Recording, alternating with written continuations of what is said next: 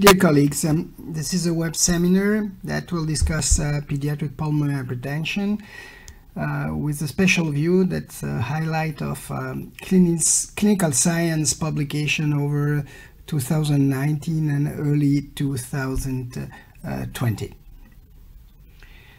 Over this period, I have noted that there were about 4,000 publications for adult pulmonary hypertension and 626 for pediatric pulmonary hypertension, which denote a quite large interest now in pediatric pulmonary hypertension.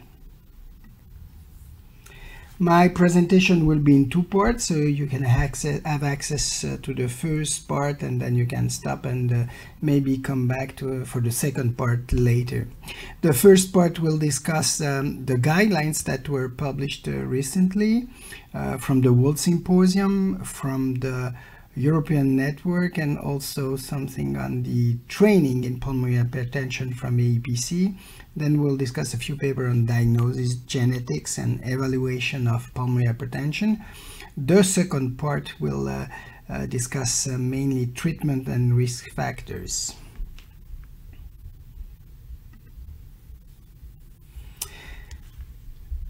The guidelines from the last World Congress, one of the main thing that was discussed at this World Congress was a change in the definition of pulmonary hypertension. There was a lot of discussion in the pediatric working group to see if we should or not accept this new definition, but finally we accepted it, and now you know that you're defined as having pulmonary hypertension when you have a mean pulmonary arterial pressure over 20 millimeter of mercury, and pulmonary arterial hypertension if the wedge pressure is than 15 and your pulmonary vascular resistance is more than 3 Wood unit. What we have added in the manuscript is that this should be in children over 3 months of age, knowing that in the first 3 months you may still face some transient forms of PH. So that was added to the definition. This slide discusses some news about heritable PH, and in particular the genetic background of pulmonary hypertension.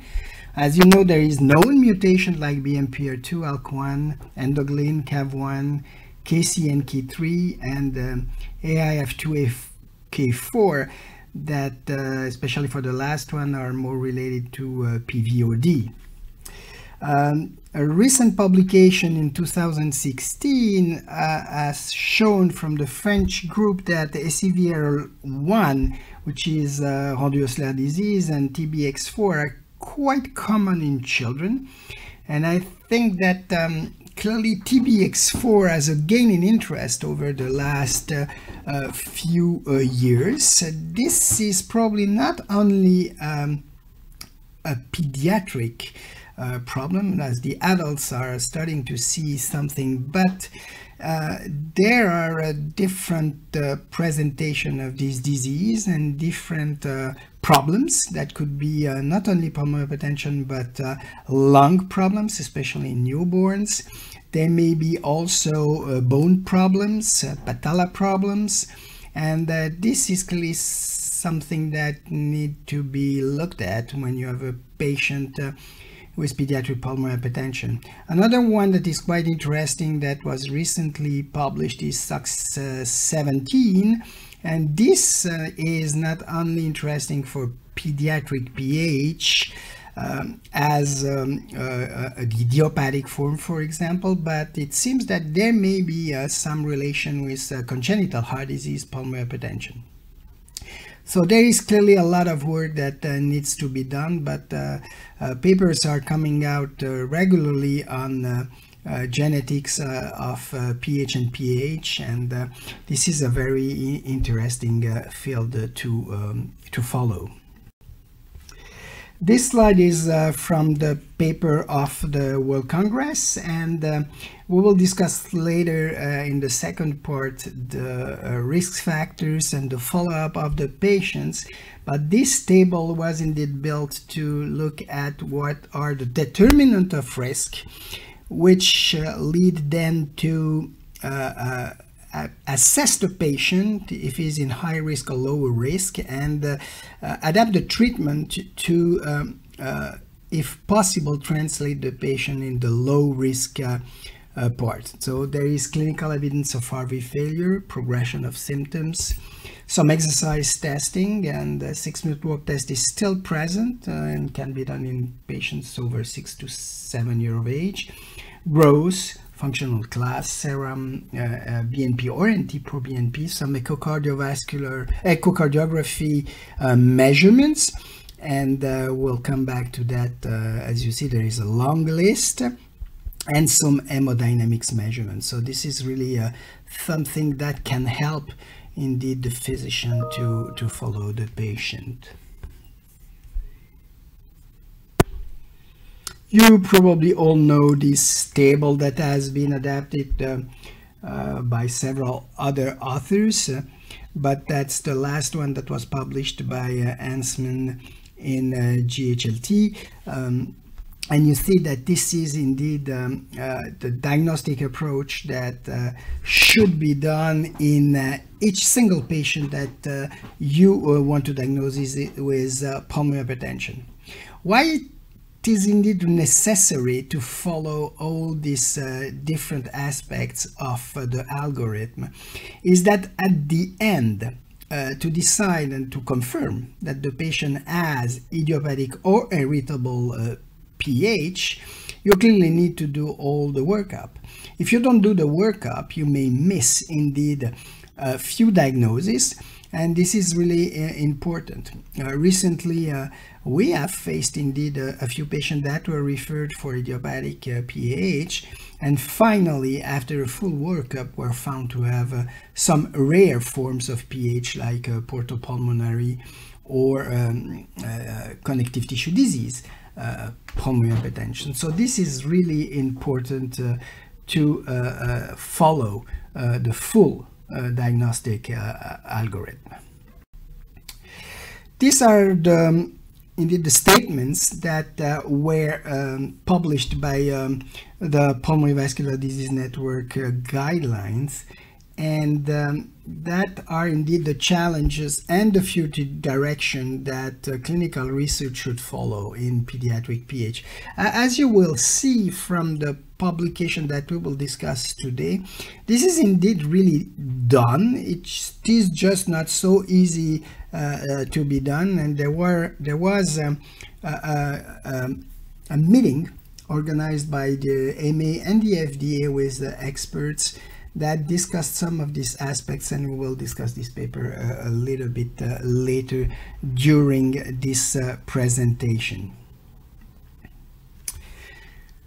A paper that was published in Cardiology in the Young was the result of the discussion among the working group of the AEPC on pulmonary hypertension, and the idea was to come with a recommendation for training in pulmonary hypertension. We all know and will agree that you need a special expertise for follow-up of these patients, and this paper is interesting, and for the main reason is that it is indeed shared between the basics that you should know about pulmonary hypertension and what would be an advanced training in this special disease. What you can see is that sometimes in some pediatric centers you may not have access to a lot of patients, but you can be linked also with an adult center to gain experience, especially if you go for a specific training in a single center. So very interesting paper that I suggest you to read to see what are the requirements that are for pulmonary hypertension. This is clearly not, I would say, illegal, but this is what is suggested by the AEPC.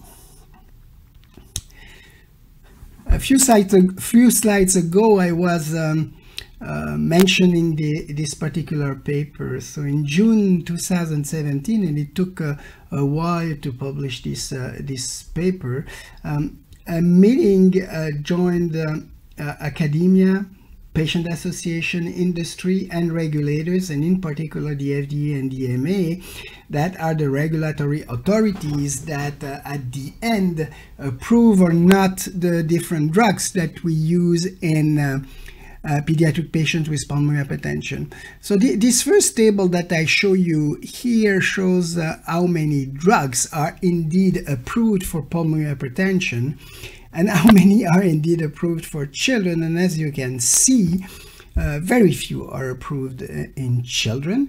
And if they are approved, sometimes this is not exactly the same between Europe or United States. EMA and FDA may not agree on the approval.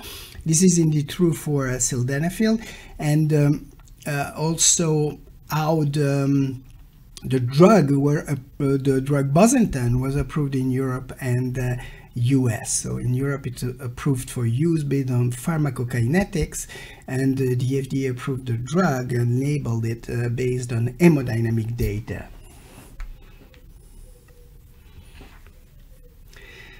On this particular slide, you see what are indeed the efficacy endpoints that could be used in pediatric trials.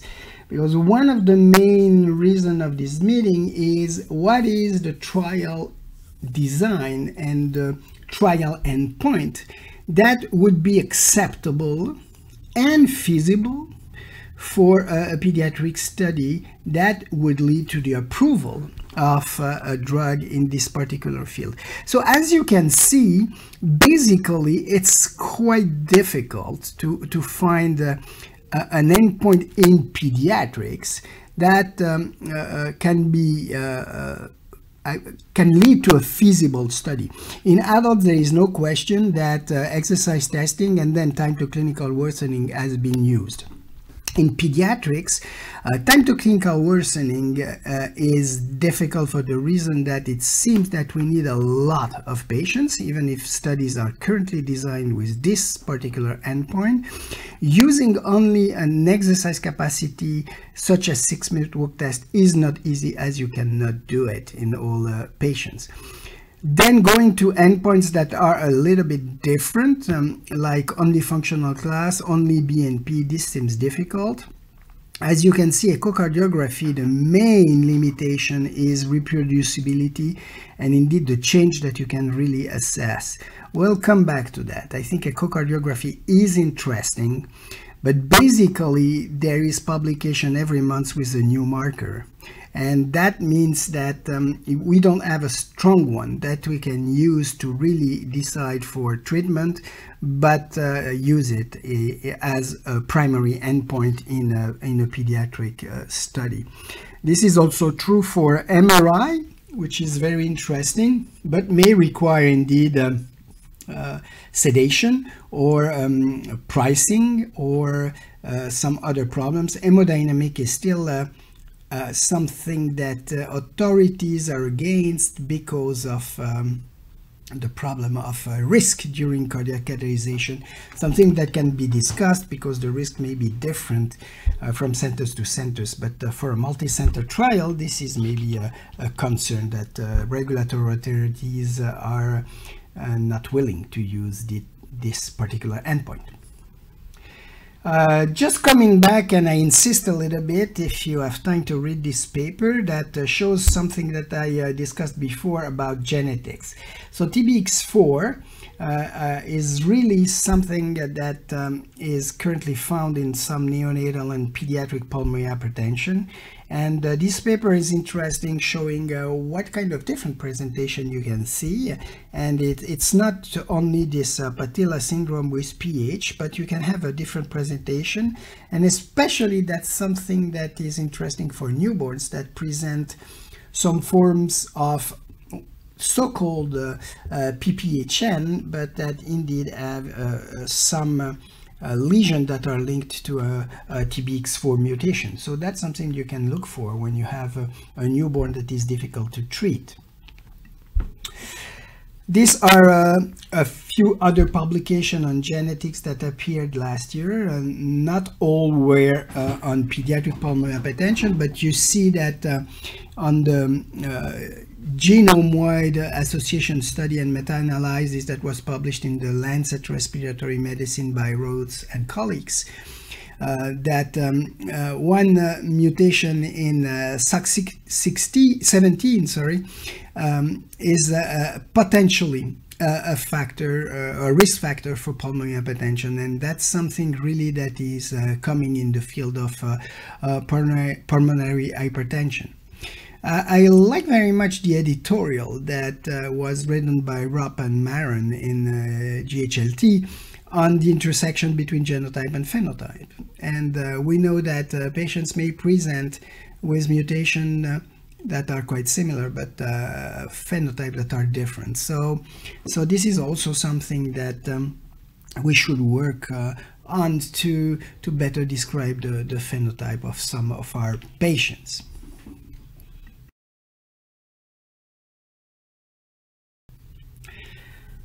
With this slide, we move to diagnosis, and you see on this panel different things that you can measure and do and that are related with the diagnostic algorithm. So ECG is interesting. We'll come back with ECG with a Japanese publication that is quite interesting. Chest X-ray, so quite simple examination.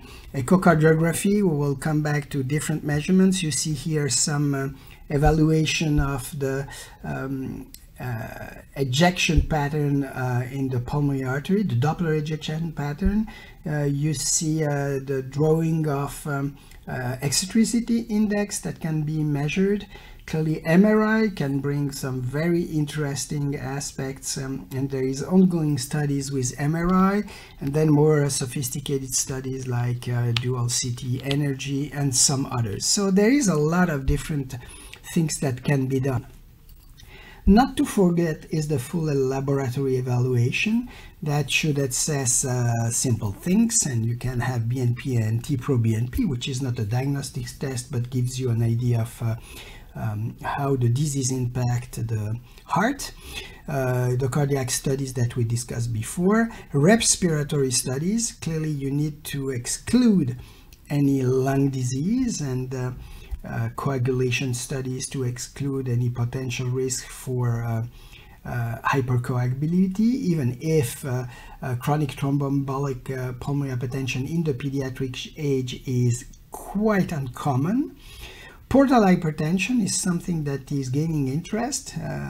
More patients are diagnosed over the last 2-3 years with portal pulmonary hypertension, and clearly this should be excluded before diagnosing idiopathic PH. The thyroid panel, the chronic, the connective tissue disease panel, and as well as HIV testing, and clearly an history of use of different toxin or drugs that may have an impact on the pulmonary vascular bed. I was telling you about electrocardiogram, and this is a very interesting paper from the Japanese PH working group, where they indeed have something extremely special in Japan, which is school echocardiography screening. And so any school attendant will have an ECG. So based on that, they have indeed the possibility to see ECG changes, and maybe ECG changes that suggest pulmonary hypertension, like RV hypertrophy. So the problem with this, and we did with Ralph Berger from Groningen an editorial on this paper published in the Blue Journal, is that finally this is not indeed an early diagnosis. Once you have the changes on ECG, as you can see in this manuscript, the mean PAP and the PVR is already quite high. And as such, this is not early diagnosis, but that may be diagnosis in asymptomatic patients that already have indeed a significant increase in pulmonary hypertension. So we're still far from screening in early disease, but that's a very, very interesting paper on how we can detect patients with pulmonary hypertension before symptoms. There were a lot of echocardiography publication, and as I put in my title, multiple publications with multiple different echo parameters. So each publication is dealing with one specific parameter, and at the end, it's extremely difficult to outline one single parameter or a few of these parameters that will be really, really helpful in not only diagnosis and screening. So you may have to do a full echo to obtain all these parameters and then decide based on them which one is better. TAPSE is interesting, and clearly ventricular interactions with the use of eccentricity index is something that seems to be quite good to predict what happened and to assess the changes when you use treatments. And that's the parameters that are currently trialed in some of the studies in pediatrics, and we'll see what we can do with them. So the systematic review of Rung and colleagues shows that we still need large sample studies, which are very difficult to do in pediatrics, to improve the accuracy of transthoracic echo. And the table on this slide that is coming from the guidelines of GHLT mention, you see many parameters, and there is still other ones. So I think there is too many parameters. Should we have one that is perfect, probably we will just mention this one and everybody will use this one. So we're still far from that, but we're making progress with non-invasive assessment of pH, and that's something clearly we need in the next future.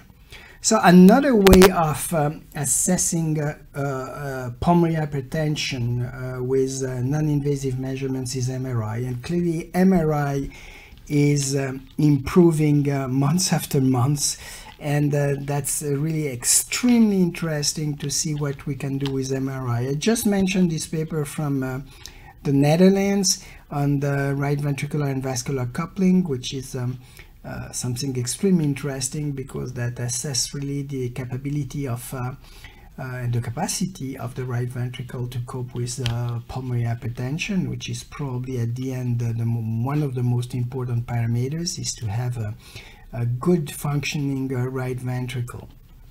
So MRI can do that. It's not easy. There's a lot of other things that are currently done with MRI, and I'm sure that in the next couple of years we will have a further improvement in MRI. Still remains that we need to improve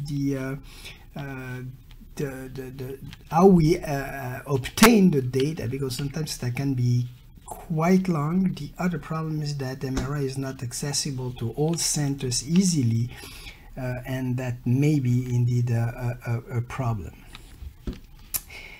We cannot avoid to discuss cardiac catheterization, but this still remains the gold standard for diagnosis. And we'll agree on that. I will not come back on the publications on risk of cardiac catheterization. There were indeed none over this year, but a few in the 2-3 years before. I will discuss mainly acute vasoreactivity testing, which is one of the important part of the diagnostic CAT that allows you to discriminate the patients that have vasoreactivity. And you know that potential patients called idiopathic PH with vasoreactivity are now classified in another group because they indeed respond very well to calcium channel blockers, and they should be treated with these drugs and have a quite good outlook. So this paper from a large group of PPHNet from the PVRI, Pediatric and CHD task force concluded that it was difficult to standardize the AVT, and also that we don't know exactly which of the definition of vasoreactivity we should use. In the top registry, it has been published that clearly something can be done with regards to vasoreactivity, and it seems that the patients that respond better to calcium channel blocker are the ones that are indeed diagnosed as vasoreactive patients based on the Sidbon criteria.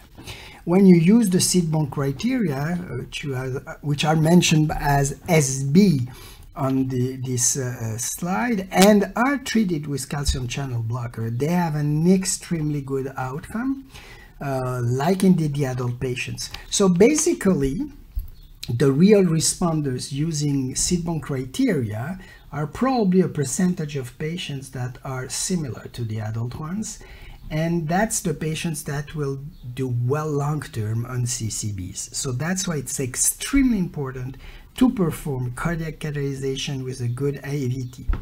AVT in this paper is suggested to be done with inhaled nitric oxide, if not possible with inhaled iloprost.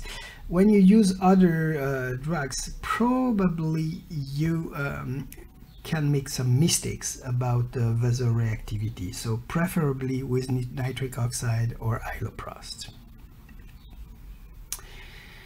Nowadays, it's impossible not to discuss AI, artificial intelligence, and see if this can be used also in pulmonary hypertension. So, nice paper from Keeley showing that you may use different aspects of AI for idiopathic pulmonary hypertension patients that are at risk of having poor outcome. And on the right, a nice paper from Japan, again showing that you can probably predict pulmonary to systemic flow ratio in patients with congenital heart disease based on an AI evaluation of chest radiographs, which in some ways will reflect QPQS. And if you have QPQS, you may decide of potential surgery or not based on that. So probably not ready for prime time, but something that can